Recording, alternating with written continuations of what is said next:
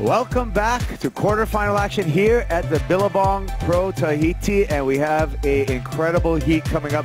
A lot of implications on this heat. John Florence versus Jordy Smith coming into this stop number 7. John Florence number 2 on the Jeep leaderboard. Jordy Smith number 3 on the Jeep leaderboard. Yeah, I'm excited. You know, I think anyone could beat anyone out here. It's just you gotta get the waves and be in rhythm with the ocean. So yeah, I'm excited to that I made it this far, but you know, still got some more to give and just focus on my next wave and my next heat. Have so much fun. We'll see you in the semis. Well done. You know, he's been able to do it at the point breaks. As you watch the replay here, quick wave. I think the only thing I would say there is if he was able to go straight into turns after he came out of that barrel, but gosh, how much rhythm does he carry through those maneuvers to the inside? Pretty good start here for Jordy Smith. Showing some variety with the barrel and these turns. I mean, he's got big win at Bells and coming off a quarterfinal finish at home. JB, Jordy Smith is going to stay busy right now in the backhand with a couple of carves. Vert there, and unfortunately just gets a little caught up. Just download the mobile app, the WSL app, to your mobile device. You can play fantasy right on the road. Here we go with John Florence. Whacks it up the top vertical. 12 o'clock lunchtime. Another carve off the top for JJ Florence. And then the wave gets a little bit lazy there. Dynamic first turn. You know, you see usually if it's going to be a barrel, he's going to set it up from the very early stages, go straight to turns. And 2 strong ones. You know, not going to be a big, huge score, but it's on the board.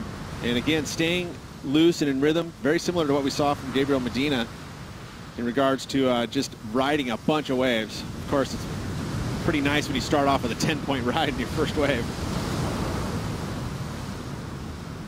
Gave him a lemon. Here he is again, dropping in, kind of holding the wall, sliding sideways on that foam ball, getting the cover up underneath Jordy's priority right there. So he's going to stack up a couple more chips on the waves coming through here. Smith with priority. We'll see if he chooses to use it, and he will. Grabs the rail.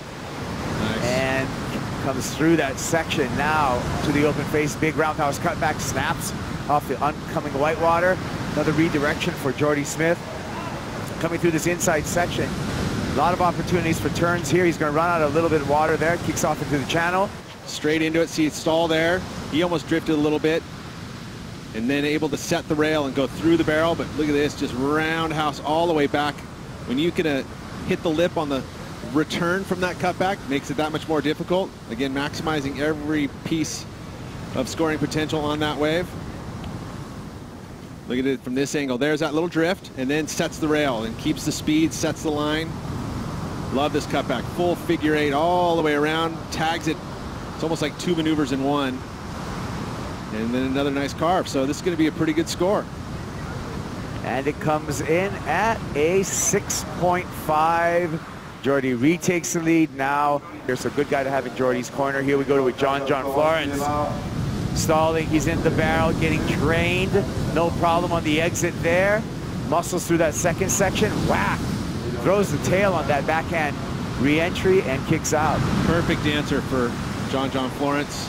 You surf your way through it. You know, you don't necessarily have to wait so long because then you can kind of stiffen up. If you just keep a rhythm going, which I think John has his best success when he has that rhythm. He likes to ride lots of waves too. So he's going to be able to pick up his best wave here. You know, the turn too is pretty darn solid. A lot of foam on the face, but he attacks it, gets the spins free a little bit. Super positive there. An idea of surface conditions here. John Florence going to surf under the priority of Jordy Smith. Parks it in the barrel, travels for quite a time in there, just disappears.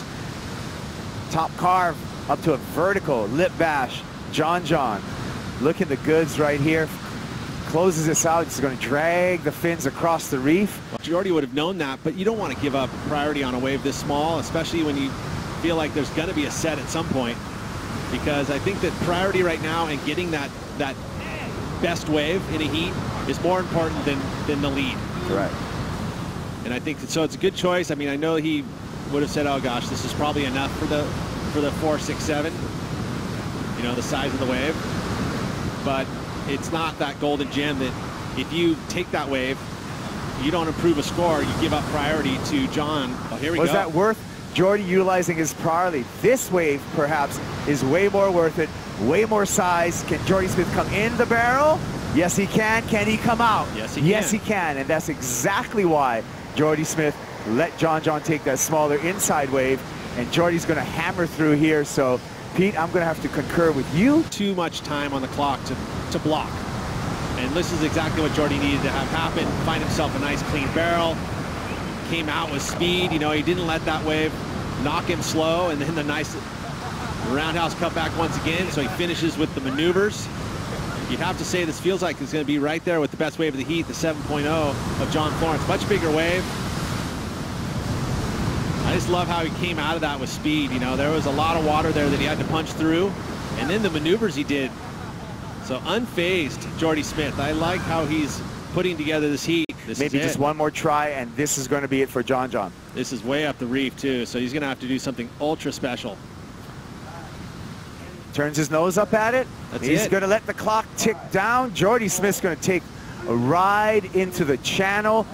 He is going to be our first surfer in semifinal number 2 here at the Billabong Pro Tahiti. He's also going to be looking for a gold hanger to put on the new Jeep, the yellow Jeep Leaders jersey